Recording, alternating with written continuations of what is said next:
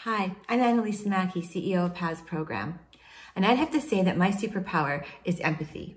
I truly value another person's story and experience, and I think we could all use a little more understanding and acceptance. As CEO of PAS, I use empathy to build a strong relationship with coworkers, stakeholders, customers, and community leaders.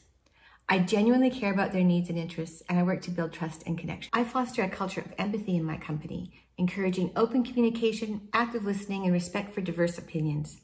I want to create a supportive environment where people feel valued, heard, and empowered to achieve their goals. Because I understand and empathize with the challenges that both children face in navigating experiences of childhood, being a teenager, and moving into adulthood, as well as the experience of working, mentoring, and teaching in school, I want to create meaningful products that will help improve the lives of both students and teachers and ultimately make a positive impact on our communities. The decisions that I make regarding our products stems from this goal to make our communities a better place to be. So that means my decisions are not driven by the bottom line, but what the needs of the students and teachers might be.